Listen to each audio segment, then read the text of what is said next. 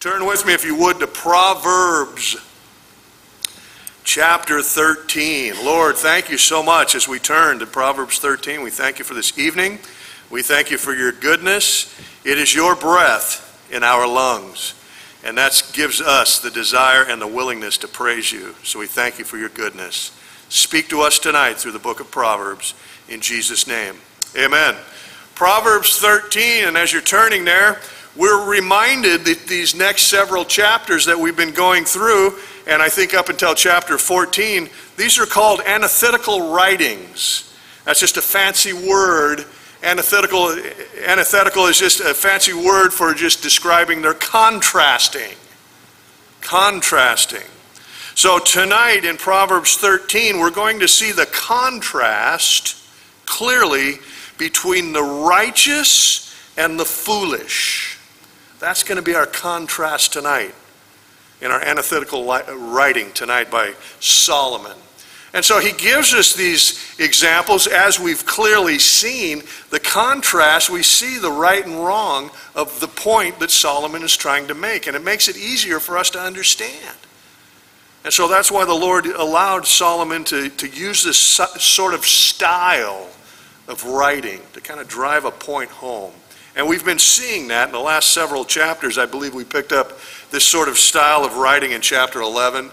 We saw it in chapter 12, and now tonight we'll see it in 13, and I believe in 14, chapter 14 likewise, as the Lord tarries. But let's pick up for tonight in Proverbs chapter 13, verse 1. And right away we start with our contrast. A wise son heeds his father's instruction, but a scoffer does not listen to rebuke. So we see these contrasts, the wise and the scoffer. In other words, someone that scoffs, someone that just blows off instruction. But a wise one is listening and desiring to be taught. So we see the contrast right away. Verse 2, a man shall eat well by the fruit of his mouth, but the soul of the unfaithful feeds on violence. So once again, a man will eat well by the fruit of his mouth, but the unfaithful can only count on violence. That's a rough way to live, and I know a lot of us lived that way for a period of time. It's no fun. He who guards his mouth, in this same regard, he who guards his mouth preserves his life. But he who opens wide his lips shall have destruction. Years ago, and this was a long time ago, believe me, but I was coming home. It was late in the afternoon. I was beat up. I was tired. That's not an excuse. It just makes me look even more foolish. But I was pulling into a gas station in Corona, and something went on. You know how it goes when you're on the freeway and in the gas station and things. You know, this guy's doing this and you're doing that and the other thing. And before you know it, everybody's like, you know. And so I kind of lost my mind for a split second. And I said something really brilliant, you know, out the window, really brilliant. And right when it came out, the Lord said, okay, Greg, now go ahead and go over and witness to that guy. And I said, well, I can't. And the silence of the Lord was deafening. And I knew what he was saying was no kidding. You can't witness to him now. So was that all worth it? Was that 2.5 seconds of blowing off steam worth it? And I'll tell you, that changed my life. I then quit opening my mouth wide. I really did. That was a turn point moment in my life. And I'm glad for that. And I use that as a reference often. I know I've used it at this church several times. But it meant a lot to me because it changed my attitude. I now button my lip. It's not worth it. I mean, is that guy going to hell? Well, more than likely, because the road to hell is wide. And so yet I'm yelling at him, shaking my fist, and I'm a born-again guy. And yet, I mean, I never forget about that. Yeah, go witness to him. Well, I can't. Duh. You know, one of those moments. It's like, man, what's the matter with me? So I just drove off, you know. And, what is my problem? You know? I mean, was that really that big of a deal? Well, of course it wasn't. You know, when we review, that was just stupid. That was my foolish pride and such. So I want to guard my mouth, and I want to preserve life in that regard. The soul of a lazy man desires, yet he has nothing. Isn't that amazing? The lazy man desires and has nothing, but the soul of the diligent shall be made rich. Oh, please, body of Christ, family members, Calvary Chapel, Jurupa Valley, remain diligent in your life. Remain diligent and let the Lord bless. Amen? Verse 5, a righteous man hates lying, but a wicked man is loathsome and comes to shame. Loathsome. It means drawing disgust. When someone's loathsome, when you say, man, that person is really loathsome, it means that they are generating disgust out of the beholder. When I behold something that is loathsome, it draws disgust into my mind. And that's what the Lord is saying here. The wicked man is loathsome. And the Lord is saying, really through Solomon, you know, disgust is being drawn out of me as I look at the wicked person. I mean, this is the Lord speaking. Oh, God loves all of us and this and that and the other thing. Sure he does, but you know what? He's also holy. And he's God. And he will not put up with evilness, evil doing. That's loathsome to him. It bubbles up disgust in his thoughts, in his thought pattern. It's amazing when we read verses like this, how the Lord expresses certain things. Hey, I don't like that. And I'm wanting to let you know that. And I've not hidden it. I've written it in my word so you can study it and consider it. And so God is very good in that regard. So the righteous man hates lying, but a wicked man is loathsome. And he will eventually come to shame. Righteousness guards him whose way is blameless. But wickedness overthrows the sinner. Eventually all those that blaspheme the Lord, they will come to their end. So don't get impatient or don't get mad or don't do like I did at the Shell station and go, hey, it's not necessary. God doesn't need me to help him out that way. He doesn't need that. He'll handle it. But the wickedness overthrows the sinner. So we're seeing these contrasts. Verse 7, there is one who makes himself rich, and the idea is here, there's one that makes himself rich materially, yet has nothing. What comes to my mind is Scrooge. Right? Scrooge had every material thing you could imagine. And yet he had nothing. He had nothing. He had no family. He had no relationships. You know, he lived a cold, dark life, if you will. I mean, he's a fictitious character, but that's the first thing that came into my mind was Scrooge. I mean, he thought he had everything. Well, he had a lot materially, yes. But the Lord is saying he has nothing. That sort of attitude creates nothing. Yet one who makes himself poor can have great riches. I mean, the blessings of the Lord. And that's why we don't have a lot of patience when we're flipping the channels around and the guy says on there, oh, you can get rich quick by just doing this. We just turn the channel because we know that we're rich in Christ. And that's the first priority. After that, how God wants to provide for us is totally up to him. But we're grateful. So the world may look at you and I as poor people, which I know that's not true and because of our fellowship and our relationship. The world might look at us like having nothing, but really we have everything. We have life. And when we speak about that life that we have through Jesus Christ, people don't want to hear about it because they know that they're really miserable. We're going to take a little bit of a look at that come Sunday as the Lord tarries. And that's why people want to shut us down, because they really know that they're lonely and their lives are just disasters, but they don't want to be reminded of it. We can relate to that. We self-medicated, a lot of us, for a while, because we didn't like what we saw in the mirror. And we didn't want to hear and see other things going on. So we can relate to a degree. So we've got to be a little careful as we relate to others now that we're in our born-again condition. So we've got to be careful. We've got to give compassion. That's not a natural thing for us. So we've got to allow God, the Holy Spirit, really to work through us. He's working in us. Now let's let him work through us. Amen?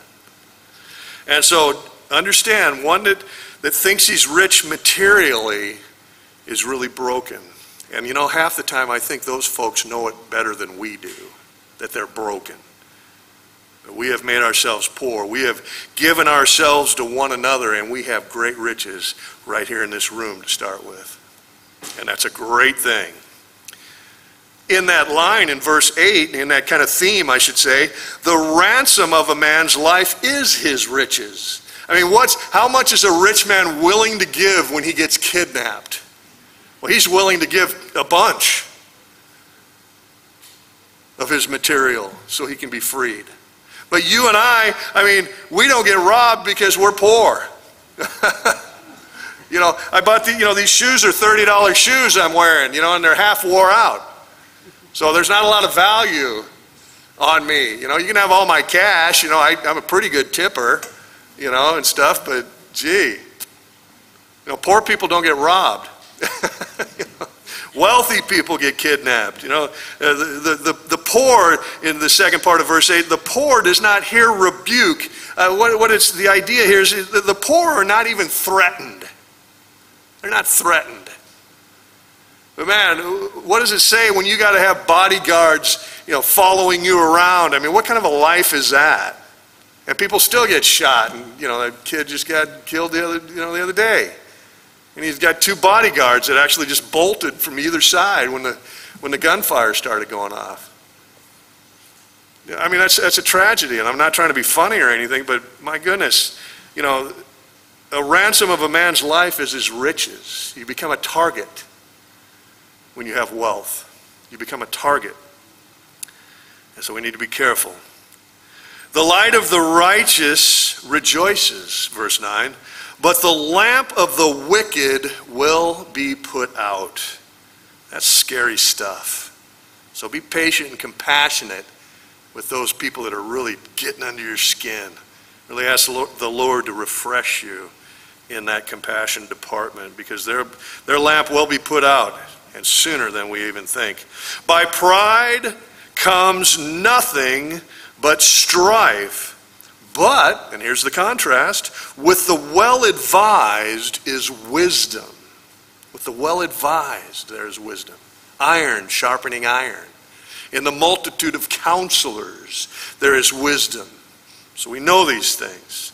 So let's walk confidently in that. With the well-advised is wisdom. Verse 11, wealth gained by dishonesty will be diminished, but he who gathers by labor will increase. I mean, wealth gained by dishonesty or wealth gained very quickly is not taken care of. It's used casually. Easy come, easy go, that old saying says. But when we gather by labor, man, when our hands have blisters on our palms and things like that, we think twice about just throwing cash around, don't we? Because we worked hard for that money. And so we even stash away a little bit. And before you know it, we've got a little stash of money that we can use for whatever the Lord has for us. But he who gathers by labor will increase, because they appreciate that money. It came at a price, and it's worth it. This is an amazing verse to me. Hope deferred makes the heart sick. When there's hopelessness in a life, that's exactly where it ends, is in a hopeless condition. That's terrible. Hopelessness makes the heart sick, but when desire comes, when desire returns, when desire comes, it is a tree of life. The theme for the ladies' weekend last weekend was rooted. That tree, that healthy tree, rooted deeply, getting those nutrients and such. So hopelessness is a red flag. If you know someone that is drifting into that idea of hopelessness, man, you got to pray and allow the Lord to guide you, and pray over that friend, that family member, that acquaintance, whatever the case may be. Hopelessness is, we don't want to leave people in their hopeless condition. We've all got stories, and I've got way too many of friends that were in hopeless conditions that I wish were here today. So hope deferred, a lack of hope makes the heart sick. So be very careful with that. Verse 13, he who despises the word will be destroyed, but he who fears the commandment will be rewarded. That's a mouthful. We remember the psalmist told us as we were going through the Psalms, in Psalm 119, the psalmist asked a rhetorical question, if you will, how can a young man cleanse his way? Then, of course, he answers his own question by responding, well, by taking heed to your word, Lord. That's how me, the young man, cleanses my way. I take heed. So those who despise the word will be destroyed, but he who fears the commandment will be rewarded. Continue to have your devotionals. Continue to have your Bible time. Continue to keep that pocket knife in your pocket. On my motorcycle riding vest, I have that little pocket knife that I pull out now and again. All right. And I stick it back in there. I'm ready to go. Now, some of you guys have some big swords, man. I'm like, whoa, check it out. But that's the thing. Stay in the Word, man. Stay in the Word. That's the bottom line. It's great. Furthermore, again, in that kind of theme, the law of the wise is a fountain of life, to turn one away from the snares of death. Man, we want to know how to stay away from the snares of death. We don't want to live foolishly. We've already done that. We're finished with that. So we want to be wise in the fountain of life, in the Word, is the bottom line that Solomon's telling us here. Verse 15, good understanding gains favor, but the way of the unfaithful is hard. Furthermore, every prudent man acts with knowledge, but a fool lays open his folly. So we want to walk circumspectly. We want to walk in a fashion of self-control, one of the fruits of the Spirit. We want to be guided by God the Holy Spirit. Verse 17, a wicked messenger falls into trouble, but a faithful ambassador, an ambassador is, again, just a fancy name for a representative. So a faithful representative brings health. When someone comes and says, hey, I've got a message from so-and-so, you want to make sure they're a faithful representative, a faithful ambassador. So the one receiving the message from your messenger is going to deliver it well and bring good health. Poverty and shame will come to him who disdains correction, shrugs off correction. Poverty and shame will come to him who shrugs off correction, ignores correction. But he who regards a rebuke will be honored. We'll see later on that Solomon suggests, hey, rebuke, or in other words, correct a wise man, and he'll receive it, and the result will be he'll become even wiser. He'll become wiser. So a wise man wants corrective criticism, if you will. And a wise man will look at it and say, okay, is this worthy? Is this something I need to consider? Yeah, hey, it may be. I think it is. And then he'll say, hey, thanks. I'm going to apply that. I appreciate you telling me that. So a wise man will become wiser. A wise man who regards a rebuke will be honored. He'll be honored to receive that. I didn't know I was doing that. I didn't know I did that. I don't want to do that anymore. Thank you. That was an honorable thing to do. You know, it's like when we let our friend that's got that piece of spaghetti on his cheek, you know, walk into the party and we saw it the whole time, but we didn't say anything. You know, I said, I would have rather you corrected me, you know, is what they said after they went through and met 50 people. I said, well, I didn't want to embarrass you. I said, well, oh no, you embarrassed me mightily. And that's what the wise man says, hey, I want to get corrected because I wasn't aware that was going on. I wasn't aware of that linguine on my cheek. He should have just said something, or at least reached over and, you know, brushed it off. So rebuke the wise man. He'll receive that. Verse 19, a desire accomplished is sweet to the soul. Isn't that great when we can look at our lawn after we just made the last pass, and it's Friday afternoon, and it's like all done? We just look at it and say, man, that's sweet. Now I'm going to goof off. Let's go get a pizza. A desire accomplished is sweet to the soul, but it is an abomination to fools to depart from evil. Isn't that amazing? But how long did we run from the Lord or reject his still small voice as we were trying to do our thing? We were foolish. It was an abomination to get out of our lifestyle. I mean, I look back on that now, I say, how foolish, and then I realize, man, Lord, I should have died 5 or 6 different times. And I'm not exaggerating. I'm thinking, my goodness, what a fool I was when the Lord kept asking me, would you depart from foolishness, from evil? And no, I like what I'm doing. What's the matter with you? You know, St. Peter's up there and said, hey, Lord, I'll just zap him right now. No problem. I'll take him out. No, I'm going to use him, Peter. He's like, what? Huh? That's what I said too when the Lord says, I'm going to use you. I said, what? Huh?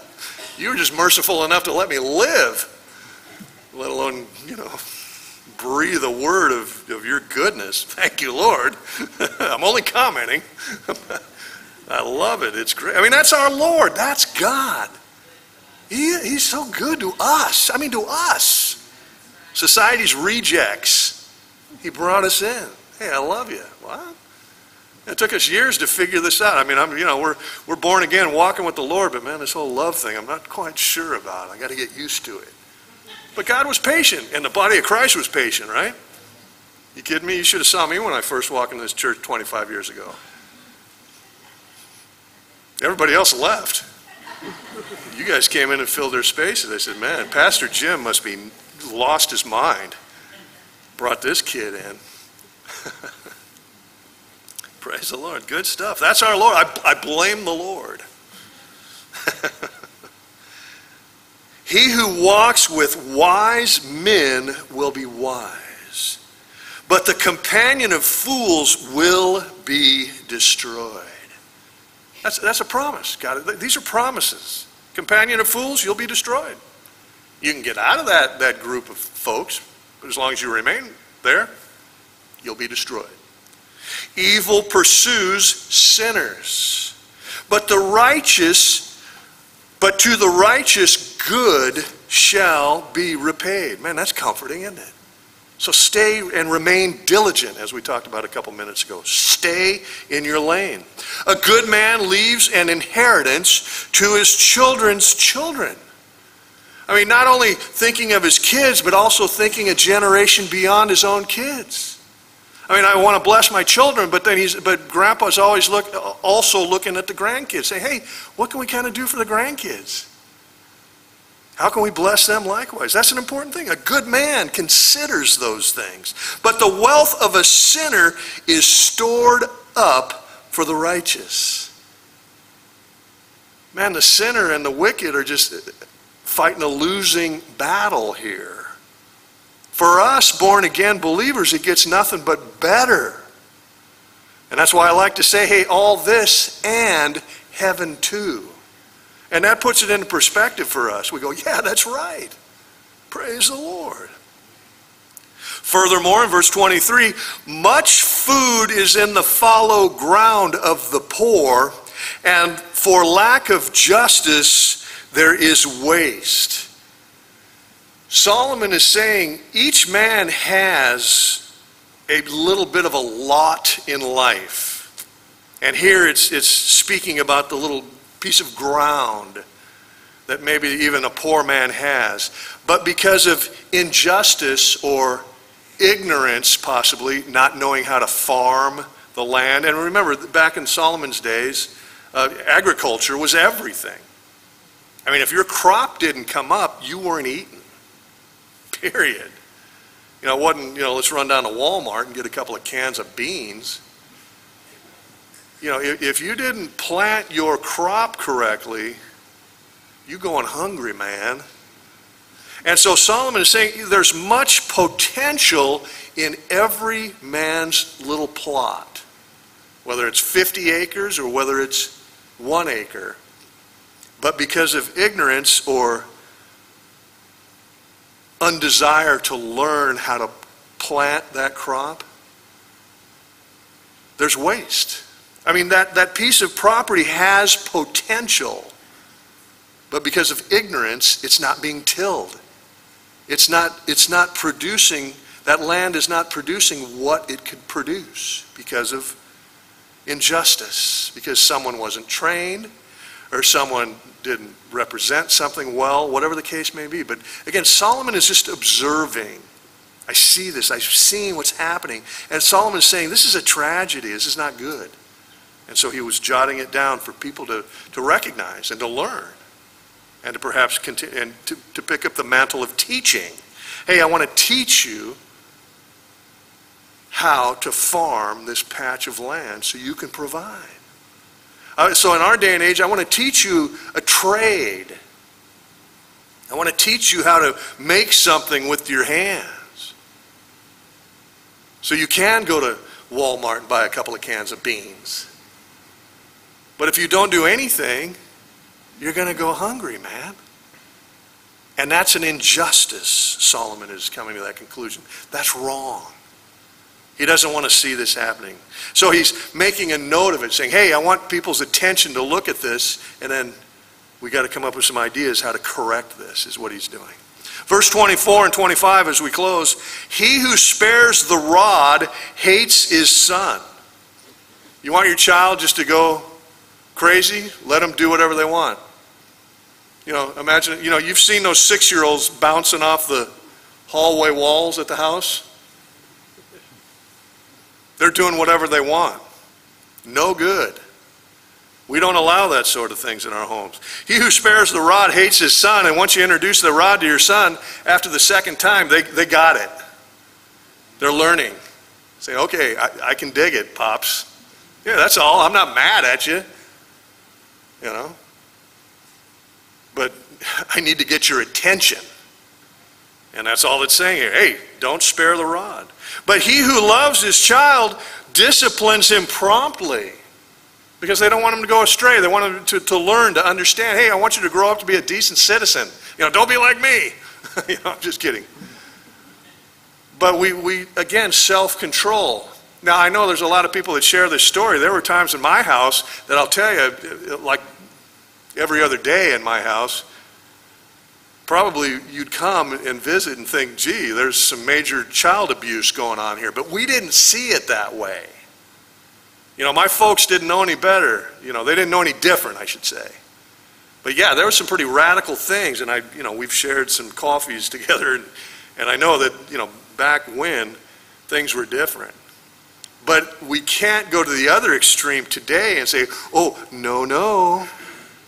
Oh. That's where we're at, right? Oh, timeout time. Oh, does mommy need a timeout too? Huh? Grandpa's in the back going, what? Are you kidding me? But we get it. Discipline the children because you love them. We love our kids. We love our grandkids. So we correct them. God help us. Finally, thank God.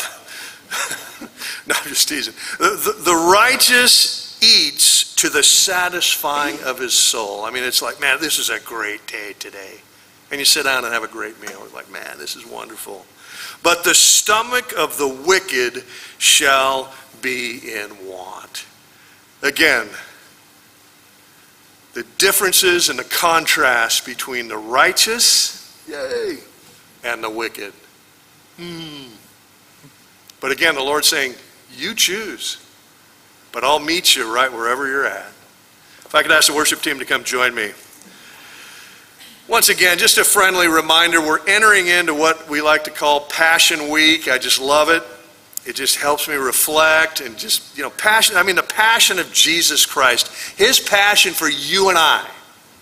And that's what we're entering into. And so Palm Sunday, this coming Sunday, we will be in Luke chapter 19. And we'll kind of hang around in Luke 19 for a couple of studies in a row. But just read ahead. Luke has a great way of describing these last days of Jesus. And so again, we'll spend some time with Luke and of course, be drawn to Jesus. So read ahead. In the meantime, join us by standing. If you need prayer, come forward. We'll have some folks here who would love to embrace you and spend some time with you and pray with you. But in the meantime, remember, our God is greater. Amen?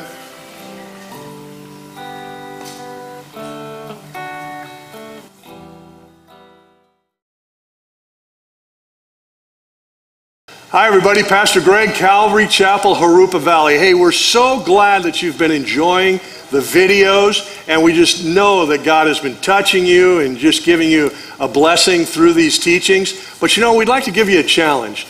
Since this material is available, as you know, you can go to the website and pull these videos down, but we would like to challenge you.